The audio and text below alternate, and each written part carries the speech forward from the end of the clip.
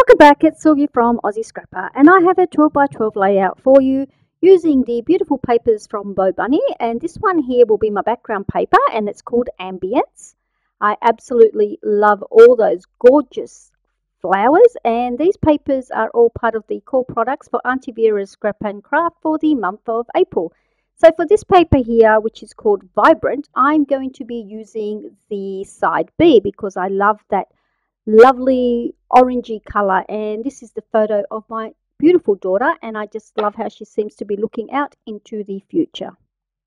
So that is the doily that I had on my desk, and I thought that it went beautifully and it helped to pop the photo from that gorgeous paper there. And this is where I decided, oh, I want this layout to be very feminine. So I went into my big stash and I found this old hole punch. It's a Fiskars hole punch and it's got this beautiful little scallop to it, and inside the little each scallop there's this dainty little flower. And I must admit it did take me a while to get reacquainted with the punch and learn how to use it again, but once I got my head around that, I absolutely loved the end result. So kudos for getting and using some old stash.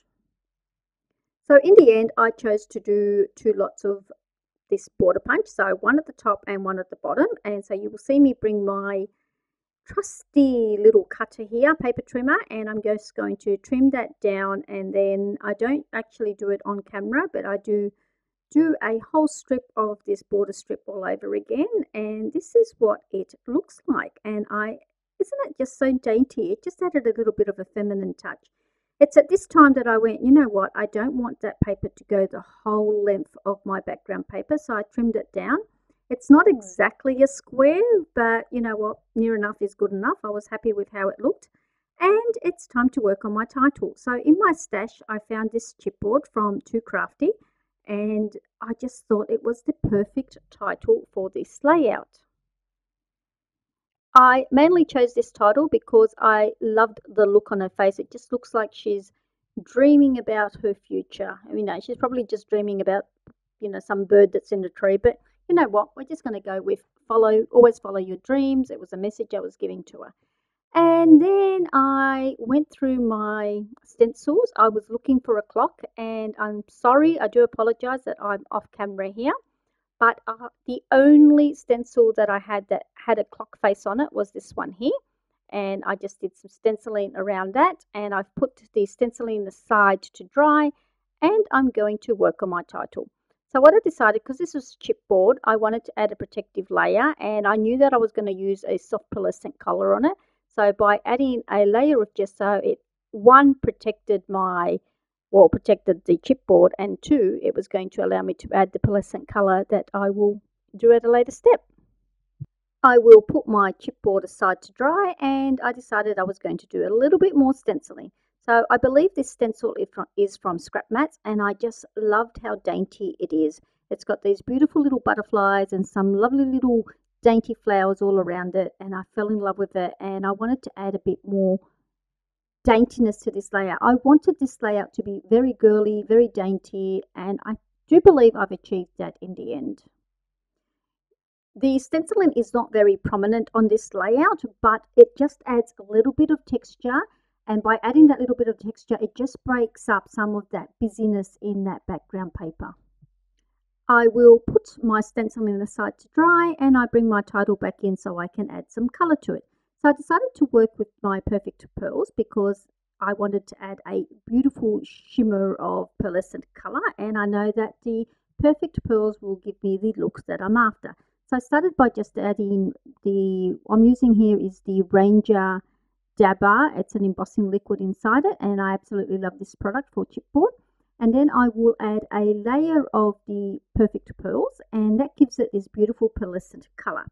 So once I've done my first layer of Perfect Pearls, I will add a touch of the Perfect Bronze. Now I only used what was left in the lid because I didn't want to overwhelm it with the bronze. I only wanted to add a touch of colour.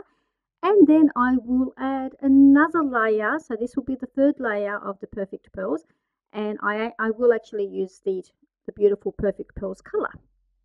So that's 3 layers, and it just gave me the perfect colour that I was after. I put my title aside to dry and I bring back my stenciling. So bringing back everything together, I quite like that. And this is where I decided that I wanted to highlight the stenciling and where I did all that stenciling. So I got out my old gelatos. So I'm using a lot of my old products here, my old punches, the Perfect Pearls, and now a gelato. But anyway, that was just to add a hint of colour. So I'm just using a little soft brush and just going over all that stenciling area, and I love the little bit of pink that I added. And I must admit that I got the inspiration for adding the pink from my little girl's lips. There was so much orange in this layout that I just wanted to add that little hint of pink. Off camera, I did adhere all the papers down, and I decided that I wanted your eye to be drawn more to the center of the photo. So I did that by getting my Ranger's embossing pad, and I'm just adding some embossing liquid to the whole matte layout there, that orange matte layout, and I'm going over it with some of that gorgeous Perfect Pearls in the color Perfect Pearls, and I love the shimmer that it adds. I did go around all 4 sides of my mat, and then I decided to add more colour, and I'm using the Perfect Pearls, and the colour is called Pink Gumballs, and I do go around all 4 sides of my mat once again, but I don't think I show the whole process as you've seen it all before. The best part about the collection is the ephemera. It is from Bo Bunny, and the ephemera is called Noteworthy. I absolutely love it. This ephemera pack is full of gorgeous flowers and butterflies. It's got a bunny rabbit in there. There's some Easter eggs. There's some nests. It's absolutely gorgeous.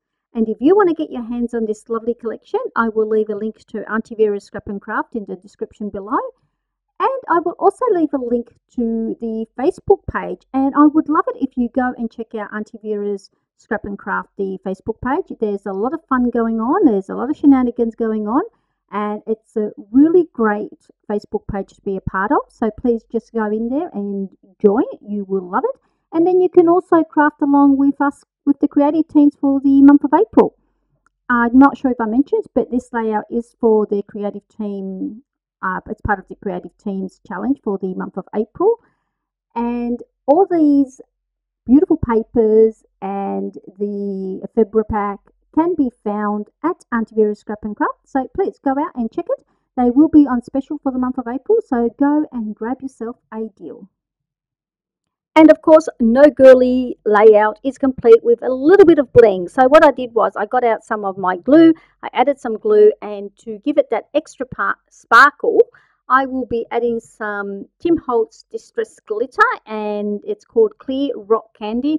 And I swear this packs a punch. It just added that gorgeous glitter to the whole layout, and everything came together perfectly. And to be quite honest, I think this must be one of my most favourite layouts in a while. I absolutely love how this all turned out. This will bring us to the end of the layout, and I thank you all for your support. I absolutely love reading your comments, so please keep them coming. And if you're new to this channel and you haven't already subscribed, I would love it if you hit that subscription button and hit the notification bell so you get notified whenever I upload my videos. There will be some close-ups coming up for you to enjoy, and I'm also going to take this opportunity because there are so many of us at the moment in isolation or lockdown, depending what part of the world you're in. We are in isolation here in Australia, and I just want to remind everyone to be patient while we all go through this. It is new for everyone.